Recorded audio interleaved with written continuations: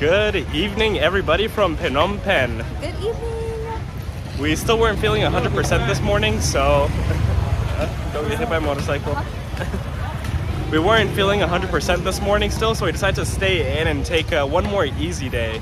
And we also took advantage to catch up on a whole bunch of work that we have to do with all of our vlogs. But this afternoon we're feeling much better, and we decided to come out and get some food. And we want to show you some different food that we're finding here at the markets in Cambodia on a Monday night.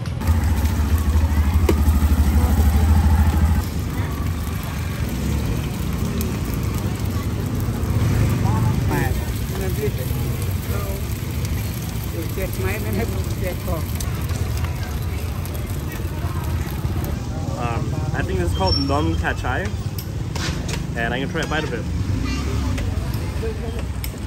Ooh, it's hot. Well, in the meantime, it's like this fried ball of like cheese and spices. And they put a little bit of, I don't know if it's like broth or oil in there, and then they also top it off with some chili. Try a smaller piece and see if it's a little cooler. This cost 1,000 real.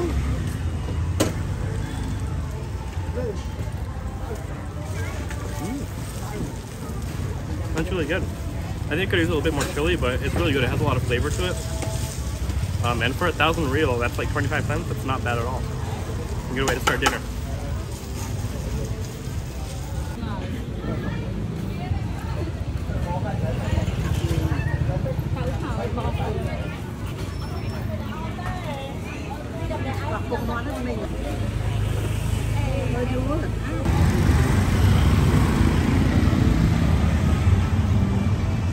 I found a lady that was sitting down with a large wooden stick on her back, and so she's like balancing out what she's selling. And I paid 3,000 real for this, and it looks like a pudding. It's really warm. I'm pretty sure it's a dessert as well. We haven't had any dessert here in Cambodia, so let's give it a try.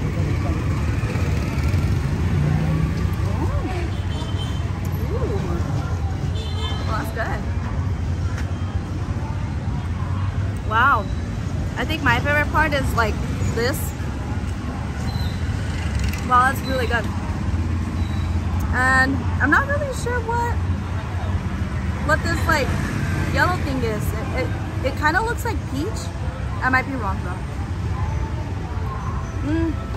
But it's squishy. We were not planning on filming today because we weren't feeling very well, and then the moment we stepped out of our hotel, there's so many vendors. It's like, where were they this weekend when we were struggling to find food? Really good, worth it. The more I eat this, I realize that this is actually ginger. All these vendors showed up. It's kind of like when you're exploring a map and you're like looking for something and you can never find it. Like they just spawned all of a sudden. It's so crazy because all weekend long we were looking for food and we couldn't find anything. No street carts, no nothing. And all of a sudden today on Monday, everybody's out and about. In case you're looking for a 3070 Ti for your computer, they're over here in Cambodia. They also got a bunch of i9s and Ryzen 7s. They have everything you need to build your gaming computer. Oh, eso también es un postre. That's also dessert, potato. Yeah, with jello inside. Yeah. We tried getting just a copious amount of sticky rice from one of these dessert stands, but we kept getting ignored, so we left. Yeah. I mean, like if you don't want business, then I'm not just gonna stand there and hand it to you.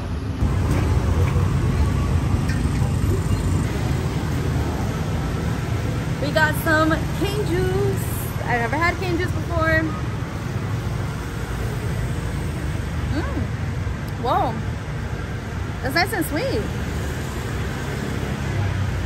I remember munching on the canes when I was little, so it's nice to have it differently. Yeah, pretty good. Real sweet though, but it's like they put, I don't know if they put anything else, but the cane juice, it almost tastes like it has like lemon and honey.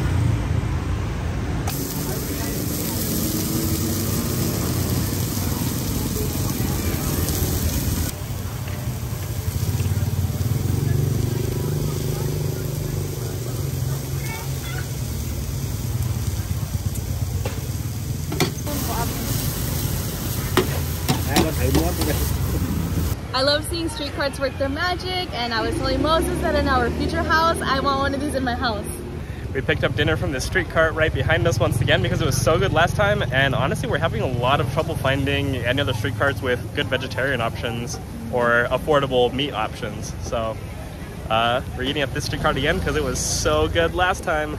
Thank you for joining us on our unexpected food mini vlog. This is kind of fun to film. We just saw so many different things that we wanted to try and we said, screw it, let's share it with the internet. Yeah. We are planning on starting our Phnom Penh exploration tomorrow, so we'll see you all tomorrow.